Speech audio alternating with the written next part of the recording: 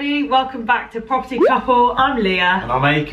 And we're sat inside our latest finished project. It feels so good to be here. It's now January. We picked up this house in August. It got expensive. We had some massive learnings on this one, didn't we? Yeah, huge learnings on this one. We've Don't made get complacent. a couple of other videos on our channel about it, so they'll all be linked up in the cards if you want to go and see some of the big mistakes we've made on this property and the learnings along the way. But anyway, we're here now. We're at the finish line. It's about a week away from being tenanted, so we're going to show you a quick walk around whilst it's basically finished. There's a few tiny bits of snagging left. You might see them on the video, but it's basically finished. Yeah, but there's a few little different elements design wise to this house, so hopefully you enjoy those. For anyone who's back here watching our next HMO thinking, God, they're all the same. Hello everyone, welcome to our latest project. So this is the kitchen, the heart of the home, as you will. You know, like in property documentaries and stuff when they're like, the heart of the home. So this is the kitchen, so we've actually gone for a white tile this time, which I actually think is really clean. Part of me wishes we'd done this in the bathrooms as well. Yeah, just tiling in general, or the colour white. This style of white, maybe we'll do it on the next one. Yeah. So far in all our bathrooms they are aquaboarding rather than tiling, so obviously tiling's a bit more expensive, but it's definitely something we're looking to do in the next one, just tiles all the way through. Trying to learn like every single time we do a project, we're sort of like, what can we take from this one and what can we do better on the next one. It's not the biggest of kitchens, but I think it's big enough. I mean, there's just going to be 4 people in this house, but there is an off-suite. This off-suite here has a coded lock on, so the person with the room upstairs, which you'll see shortly, will only have access to this particular off-suite here. So as we go in, and please ignore some of the snagging because it's not 100% finished yet, but you can see here it's a decent sized bathroom. It's a pretty good size. We've got kind of like an open shower here. It's really nice and warm in here. That radiator is fantastic. Good lighting, and overall quite a nice little bathroom, I think.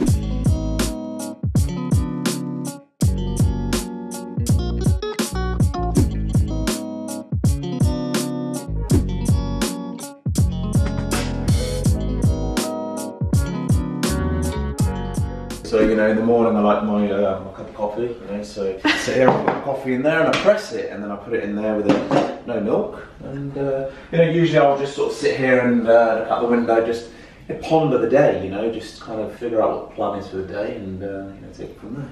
For anyone interested, this is the boiler. It's a huge water cylinder. So this is our living room, which is right in the centre of the house. We've gone for the exposed brick this time. So for anyone who's watched all of our videos, you'll notice that this is the first house we've done the exposed brick in. We really like the look. I know it's not for everyone, but we just really like the kind of like industrial vibes. In fact, in future properties, we're thinking of doing more of like the exposed piping and more of the kind of like brick look. I just think it really appeals to like a younger market who tend to rent out our properties. So as you can see as well, we've gone for lots of like little staging bits here. We use a company that their job is to professionally stage a property, and we work with like them back and forth. They send us mood boards, ideas, colour schemes, and these things will get agreed on before the house gets staged. But we're really, really pleased with how it's going with them, and yeah, I think the house looks really cosy, and if I was a tenant looking around, I'd be keen to rent somewhere like this. I think it's quite nice as well, like when you're looking around a place, that there's actual like chairs, cutlery, glasses.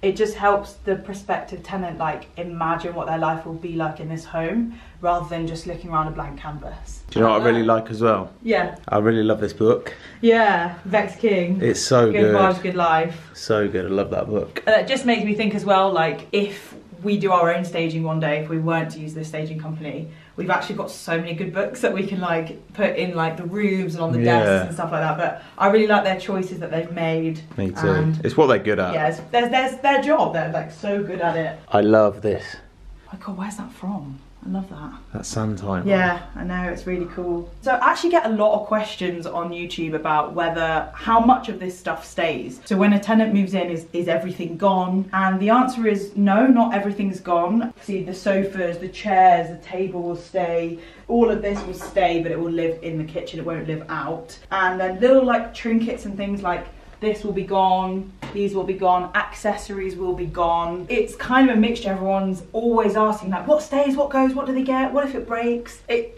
just depends really. Like for instance, like there's lots of like hanging plants and like they're the artificial ones, you don't have to put water in them. They will all go, but they look really great for the photos and for when you're walking around. This little guy will go. This Buddha will go. He was in the kitchen at one of our other ones. He's a ledge. On He's top an absolute of a book. ledge. I think as well the bricks will go, the roof goes. Oh my gosh. Foundations go. Stop, because people will believe it. Just stop.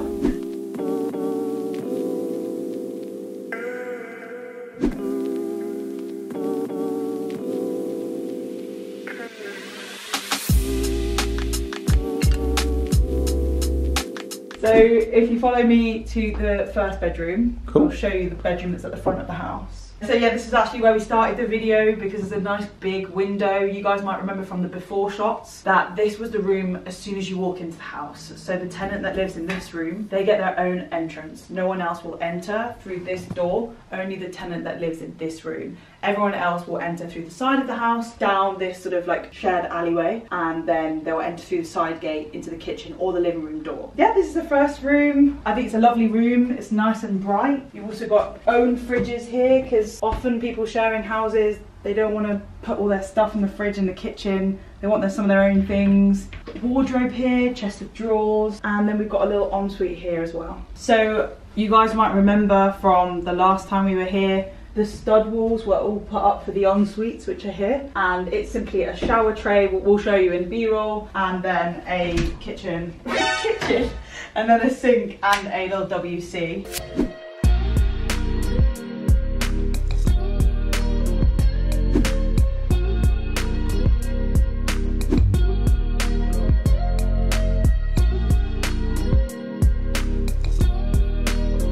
Just go up the staircase. Just notice the almost went over there. You'll notice the auto lights coming on there, and the first thing you'll notice is more exposed brick. Again, I really do like it.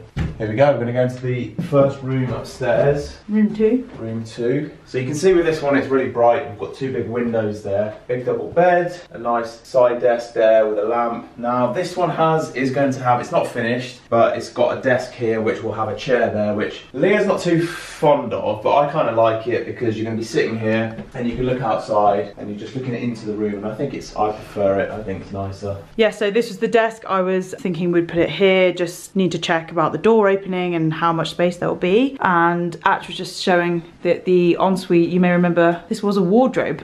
So little WC here, nothing too interesting.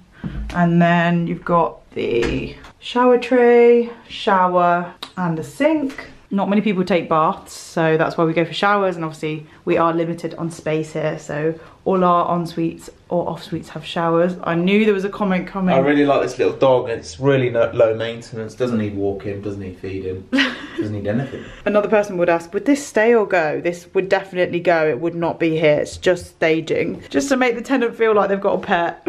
I kind of feel like this would be my favourite room. Yeah, because I know you like big bright lights and you get the 2 big windows here. Yeah. Do you remember how rotten the windows were in this house? They were so rotten, so all of these are new windows, which is obviously quite a big expense when you do all the windows in the house, but it had to be done.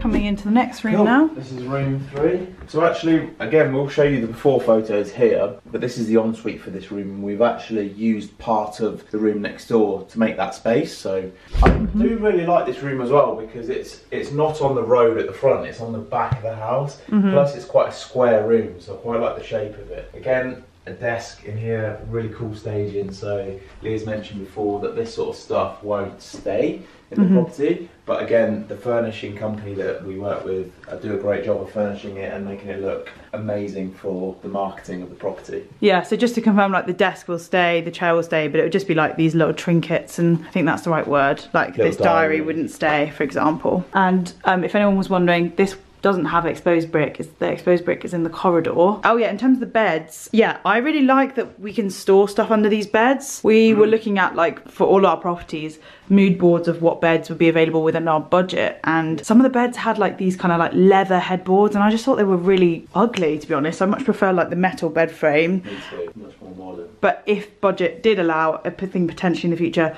Ottoman beds with like the storage, like the covered storage would be ideal. Also, the 1950 Picassos are really amazing in the property as well. So this was actually found in the Second World War. Oh God.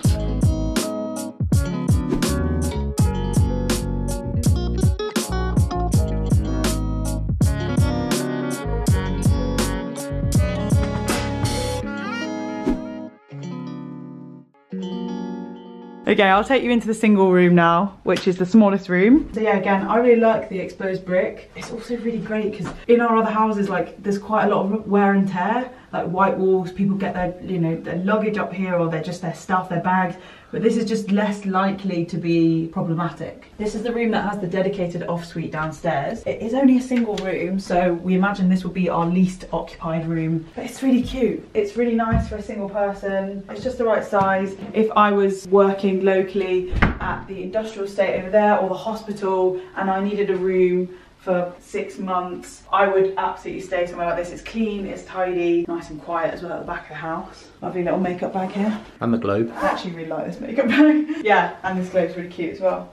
Me and you going around like, that's staying, that's going. When me and Ash work out our numbers on these properties, obviously it's a bonus if this room is filled, but essentially the house is still cash flowing positively if this room's not full. This room will obviously rent for less than the other rooms because it's single. Also, we did actually get asked, do we ever rent out to couples? And the answer is no. Mostly that's because of the size of the bedrooms, but also having an extra person in the house would tip this house into 5 people, and that needs a license. Yeah, we're not doing that. Can I just say, yeah, also as well, with this room, I know we're labouring the point of a single bedroom. There's still a decent amount of space in here, and you do get quite a big off-suite downstairs. So I mean, for a single occupant, I think it's great. I mean, we're probably like making it sound worse than it is because we're like going on and on about the single room. But it's just because we get so many people who ask us the question. They're like, why do you do single rooms? Why are they so, you know? Yeah, and also I always go back to it. I always say it. Do you remember how small my little room was in London? Yeah. Like, it was smaller than this. I had like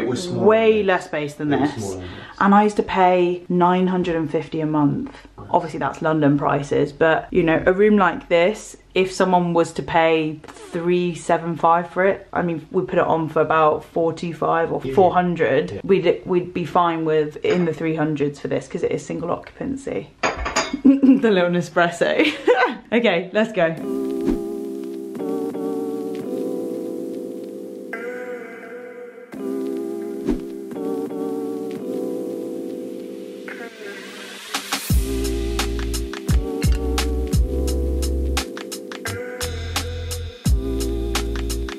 Cool, so that is our latest project. I hope you enjoyed that one. There is actually the garden as well, but that's not totally finished. It needs a little bit of garden clearance before we show you that. Yeah, definitely not. Remember the little frog? Yeah, remember the little frog? The little frog was amazing. Yeah. And where is it? I can see the garden down here. Is the frog still there? I don't know. I hope we've kept the little frog. He was guarding the pool, but there was no pool. It was just it was a pond. Anyway, we hope you enjoyed the house tour, guys. Yeah, it's about 2 weeks away from being tenanted now. Viewings have started. A few people have agreed the rooms. 2 more rooms to fill. 2 more rooms to fill. So if you want a room, then call me. Yeah, drop us a comment or a DM or whatever. Yeah, we hope you enjoyed it. We're also on Instagram at propertycoupleuk, where we post befores and afters and just our life and things like that. So do follow us if you don't already, and we'll see you in the next video. But also remember to subscribe if you haven't subscribed. Oh yeah, and click the notification bell to be the first one to watch our latest videos. And we'll see you soon. Bye. Bye.